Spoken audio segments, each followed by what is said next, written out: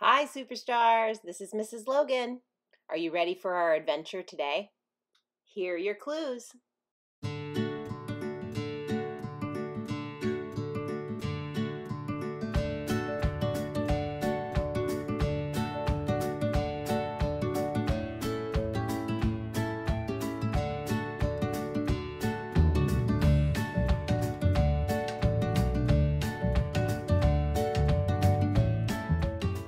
Today, I'm going to take you with me on a swim out to the middle of La Jolla Cove. So, the ocean water has gotten cooler, so I need to wear my wetsuit today. And for any of you who have tried putting a wetsuit on, it's not the most comfortable. Once I get my gear on, we are ready to head out. Looking pretty serious, right?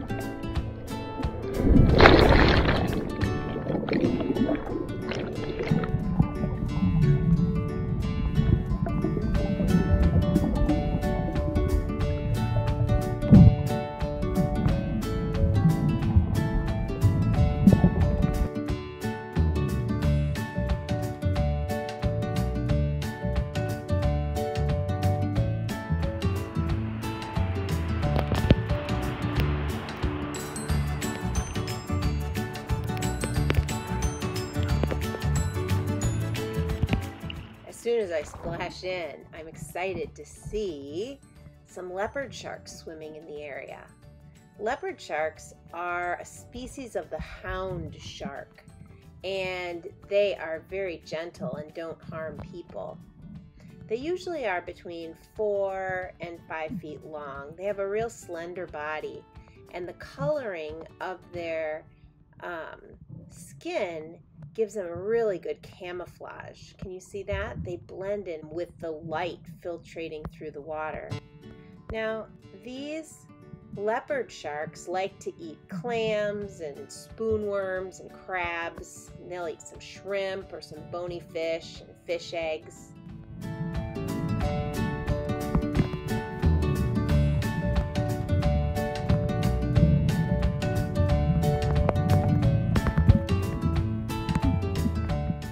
After spending about 5 minutes with the leopard sharks, we head out to our first stop, a buoy about a half a mile from shore.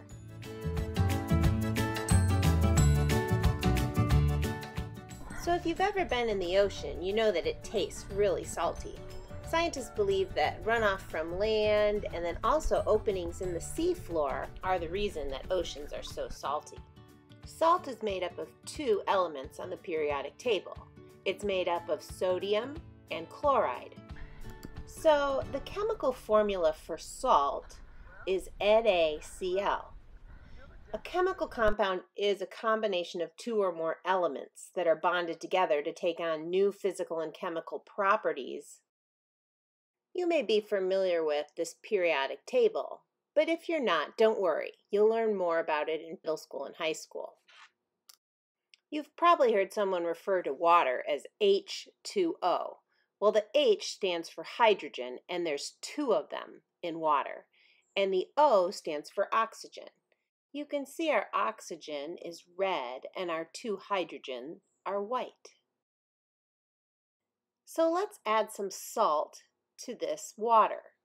So you can see a bunch of water molecules here, and then you see some blue sodium and some green chloride, salt, that's taking up space in the water. Well, that's what's happening in the ocean. The salt is taking up space in the water and it's making it heavier. Salt water is more dense than fresh water, which means it's easier for us to float in ocean water than in fresh lake water. This got me curious. If I float easier in salt water than in fresh water, would other things react the same? I decided I had to go home and do some experimenting on my own.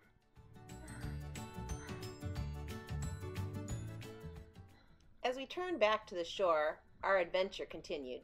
We waved goodbyes to some kayakers. We did some body surfing. And as we walked up to the shore, my friend Kirk accidentally stepped on a stingray. Do you remember the one that we saw earlier in the video? Well, it was super painful. We had to go to the lifeguard station for them to treat him. We are down at La Jolla Shores, and we're at the lifeguard station. Hi there. Hi. So how do you treat a stingray sting, right? It's a barb from the stingray that actually penetrates into someone's foot or leg? Yeah, so normally people will step on the round part of the stingray and the tail will whip up, hit them with the barb. There'll be a little puncture on the side of their foot or top of the foot. Yeah. And we'll usually wrap it up a little bit, control the bleeding. Usually they bleed a lot and they'll hurt, but we put it in hot water as soon as you can, and usually the pain will subside by an hour. Yeah. And after that, we want to keep it real clean, so make sure you disinfect it well so it doesn't create an infection. Yeah. Is there actually like many times that the barb actually stays in the foot, or? Very, very rarely. I've never seen it happen. Okay. I've done hundreds of them. It's very rare, maybe 1 in 1,000, I would guess. Okay. But it's very rare that the barb will ever stay in or get broken off in someone's foot. And how often does it happen? Are there certain times a year that you see that there are more stingrays in the cove area, or even up and down the coast? During the summer, especially when the weather's warm, water's warm, and there's very small surf, that's when we get the most stingray wounds. And yeah, during the summer especially in the conditions where it's small and very warm out. Okay. Best option is hot water. Okay. If you're not around and the sand is hot, you can cover your feet up with sand. Okay. Cover that up and it'll do the same thing as hot water. Yeah. But hot water is just more comfortable and it works better. Okay. Do you know what actually, is it like submitting a poison or a venom into you, or? So there's a toxin that it injects, or like not really injects, but the barb is covered in a toxin and it just kind of slices. It doesn't really inject like a bee or anything like that. It's just basically a dirty slime that it has on the barb. Yeah. And it will constrict your blood vessels around that where it happens. And if you don't put it in hot water or hot compress right away, usually if nothing's done, it's not gonna be very life-threatening or anything like that, but it will just, the pain will continue for a longer period of time.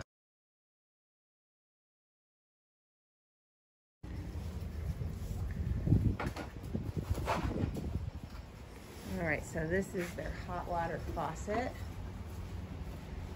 that they use. And what's the temperature here? It's very, very hot. I don't know how hot it is, but it's very hot. We usually fill it up pretty high and then we have to cool it down a little bit because it's too hot for someone to handle just out of the hot water. You'll see it start to smoke and steam. Awesome. So a couple of buckets with hot water for as long as you can stand it. Yeah, and it's way too hot to go right away, so we put some cooler water in there to even it out. Yep. Oh, thank you, Miles. Yep, no problem. Okay. Kirk was relieved to get his foot in that hot water. When I got home, I looked up stingrays, and I was interested to see that the barb is actually halfway up the tail. I also learned that stingrays are fish, and they're closely related to sharks, that their venom has actually been used as an antiseptic for medicine, and the largest stingray weighs nearly 800 pounds. So it's time for us to head home. If you remember, we were going to take a little deeper look into the difference on how objects react in salt water and fresh water. To begin though, let's look at what happens when fresh and salt water come together, like where a river meets an ocean. So here on the right we have salt water, and on the left we have fresh water. Let's see. Whoa! The salt water definitely is heavier or more dense than the fresh water.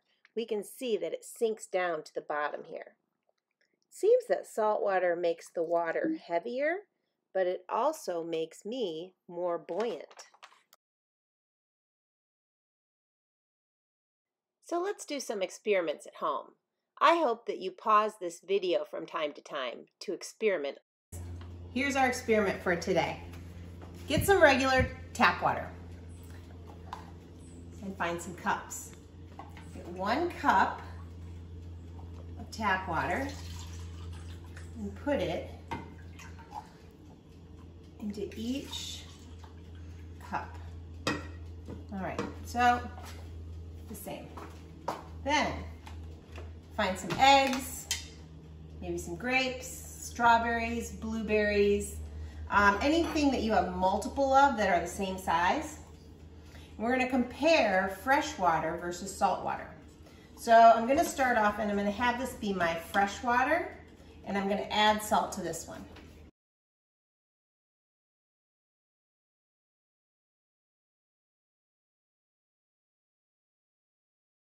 All right, so we have your 1 cup just tap water, regular tap water, like fresh water in a lake. And we have our cup that we're gonna add 2 tablespoons of table salt. Mix it up really well so it dissolves.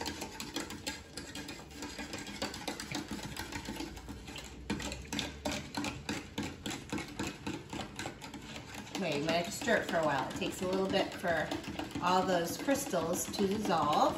Looks really cloudy, doesn't it?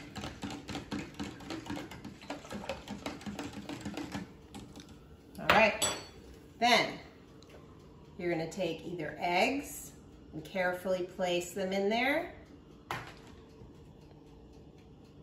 or grapes, or blueberries, or strawberries, or whatever you're gonna be experimenting with, and see if they react differently in each of these 2 solutions.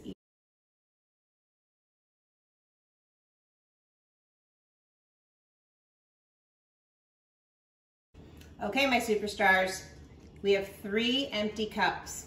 We're gonna add 1 cup of regular tap water to each of them.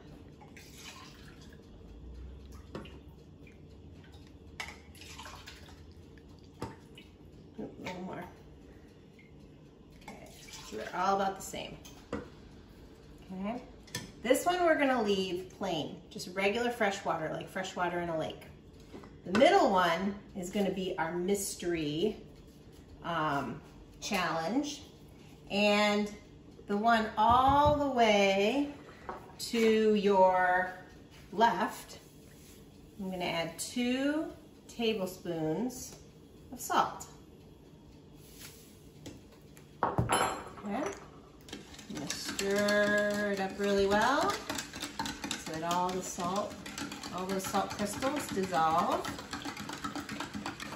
Now, you probably can make a hypothesis from what we've been learning about with buoyancy, that if we were to add an object such as grapes or eggs, or if you have blueberries or strawberries, just make sure they're all relatively the same size.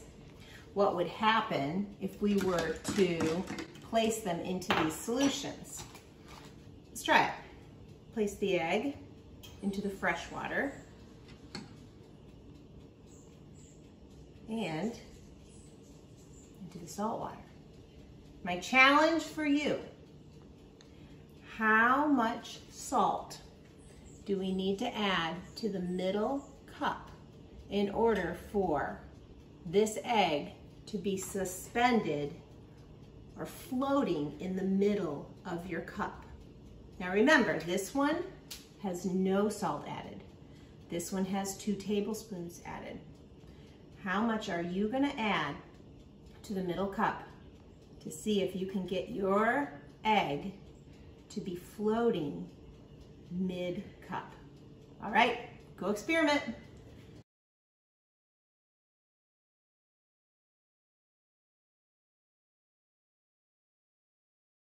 Challenge number 3. Fill up as many cups as you want. I'm doing 4. Fill each cup up with 1 cup of regular tap water.